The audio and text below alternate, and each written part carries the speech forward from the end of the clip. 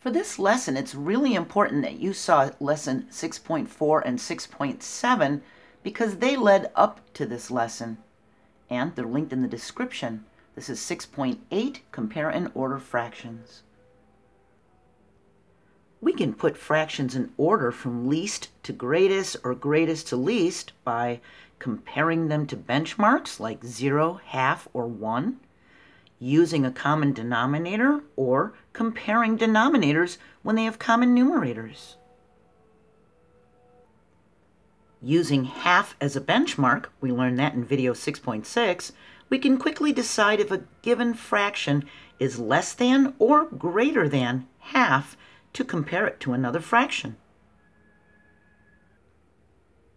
Using common denominators, we can compare and order fractions by the amount of their numerator. We learned about this in the last video, 6.7. The lowest numerator is going to equal the lowest fraction, and the greatest numerator will equal the greatest fraction. That's when they have the same denominators. They have common denominators. When fractions have a common numerator, we can compare and order fractions by their denominators. The lowest denominator is the greatest fraction. A small denominator, like this 3 compared to that 4, this small denominator represents larger equal parts. We learned about that also in video 6.7, which is linked in the description. Locate and label 2/5, 1/10, and 7/8 on the number line. We have a number line and we mark a 0, half for the halfway mark, and 1. And we can compare each of these fractions to a half. We can put them on this side if they're less than half, and on this side if they're greater than half. So let's do the 2/5. We think, well, 2/5 is less than half because 2 is less than 5. 1/10 is close to 0/10 as a 0. That's pretty far from 1/2. 5/10 would be 1/2, wouldn't it? Because 5 is half of 10. And 7/8, well, that's almost 8/8 as 1 whole. Remember, when the numerator and denominator are the same, it's equal to 1 whole. We have all the parts that it was split into. So we think, well, 2/5, this 10, if we compare the 2/5 and the 1/10, 10 is a multiple of 5, this denominator. And if we multiply this denominator times 2 and this numerator times 2, we're going to get 4/10. So we can compare 4/10 to 1/10, and 4/10 would be greater. 1/10 is close to 0/10. We can compare it to a half, which is not one of the fractions, but we are comparing it to the benchmark half. We know 5/10 would be half, so this is less than half. And they both have a 1 for a numerator. They're both unit fractions, and this one has the lower denominator, so its parts are bigger. So 1/10 is less than 1/2 as a benchmark. We can do 7/8 and 1/2 as a benchmark. We think, well, 4 is half of 8, so 4/8 would be half. And this is 7/8. This is close to 8/8, isn't it? So this is greater than half. So we know on this side, we would have 1/10, and we know this is less than half, 4/10, and we know that 2/5 is less than half, so it's going to be on this side.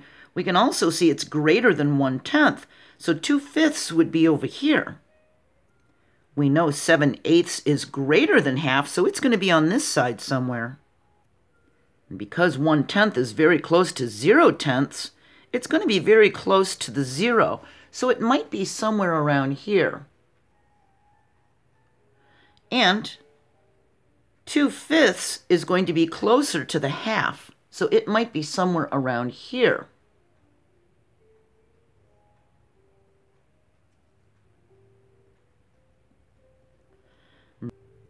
And we know the 7/8 is going to be over here because it's close to 8/8, which is 1 whole. So it's going to be around here on the number line. And the fraction that is the greatest distance from 0 is the greatest fraction. It just means that the fraction that is the farthest away from 0 is the biggest fraction. This is close to 0, so that's the smallest, the least fraction. And this one's a little less than half, and this one's close to 1 because it's almost 8/8. And 1/10 is less than 7/8. Compare 6/8, 1/4, 6/10, and 7/8. And we begin by comparing each fraction to half as a benchmark. We look at them, and look at the denominator and the numerator. Half of 8 is a 4, so 4/8 would be half. This is 6/8, that's greater than half. And we can put it in a list of fractions greater than half. 1/4, half of 4 is a 2, so half would be 2/4. This is only 1/4, so this is less than half. We can put it in a list of fractions that are less than half. We look at 6/10. We know half of 10 is a 5, so 5/10 would be half. This is 6/10, so that's greater than half. 7/8 is almost 8/8. It's almost 1. 4/8 would be half, and 7/8 is greater than that, so this is also greater than half. Now, if you're confused about what I'm doing here by making comparisons to half, you need to see video 6.6 where we learned about benchmarks. So we can see the fraction with the least value is the one that is less than half because the rest are greater than half. The fraction with the least value is 1/4. And we can mark this fraction on a number line. We have a number line with 0, half for halfway, and 1 whole. And if we split this into 4 equal parts, we would have a split here and a split here. To have 1, 2, 3, 4 equal parts, this would be 1/4 right here. Now we've got one of them marked on the number line. We need to do the rest. We have our list of fractions greater than half. These are the 3 fractions that we need to put on the number line still. So we can compare 6/8 to 6/10 and 7/8. Well, 6/8 and 6/10 have a common numerator. So we can look at their denominator to see which one has bigger parts. And the one with the smaller number, the least amount, is going to have the greater size parts. So 6/8, 8 is less than 10, so 6/8 is going to be greater than 6/10. We can compare 6/8 and 7/8. They have a common denominator. When they have a common denominator, we look at which one has the greatest numerator, and that would be 7/8. So 6/8 is less than 7/8. 6/8 is greater than 6/10, but 7/8 is greater than 6/8. So we know 7/8 is the greatest. And we know it would be over here somewhere close to 1 because 8/8 is a 1.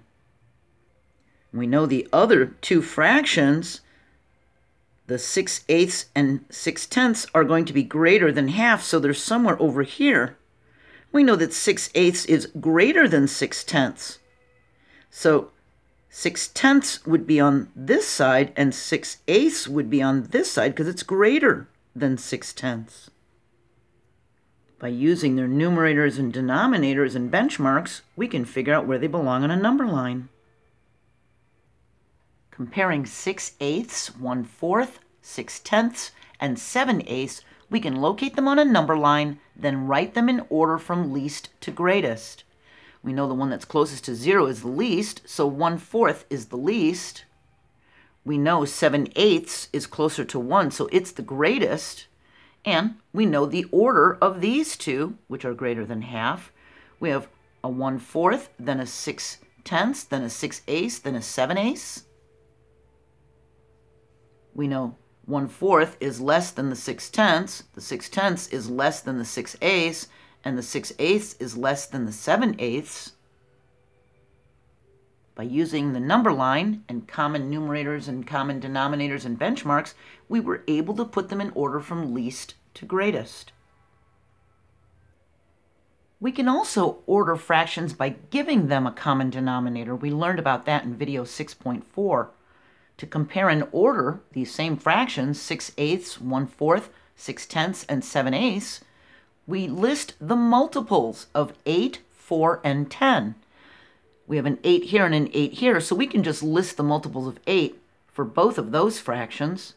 We list the multiples of 4 and 10, and we can see their denominators can meet at 40. So that's going to be the common denominator. We have 6/8, and we ask ourselves, 8 times some number is 40. Well, that would be 8 times 5. 6 is going to get jealous if we don't multiply it by the same number, so we need to multiply it by 5. That means our equivalent fraction to 6/8 is going to be 30/40. We do the same thing for 1/4. We ask ourselves, 4 times some number is equal to 40. Well, that would be 4 times 10.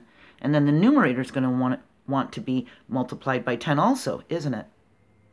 So the equivalent fraction to 1/4 would be 10/40. Do you notice that they both just have a 0 over them, and then it looks like a 1/4, but they each have a 0? See how that happened? We do 6/10. We say 10 times some number is 40. That would be 10 times 4. And 6 wants to be multiplied by 4 also. 6/10 has 24/40 as an equivalent fraction. We do the 7/8. 8 times some number is equal to 40. We know that's 8 times 5. And the 7 wants to be multiplied by 5 also. So the equivalent fraction for 7/8 would be 35/40. Now that we've given them all the same denominator, we can just put them in size order by looking at the numerator. Which one has the smallest numerator? We have 30/40. We have 10/40. We have 24/40. And we have 35/40. The lowest numerator is the lowest fraction. It's the least fraction. That would be 10/40. That would be our first one here. And its equivalent fraction is 1/4, so we'll put 1/4 here. So that one's done. We look for the next lowest number. We have a 30, a 24, and a 35. Well, that would be the 24/40, which is equivalent to 6/10. So we're going to put 6/10 here.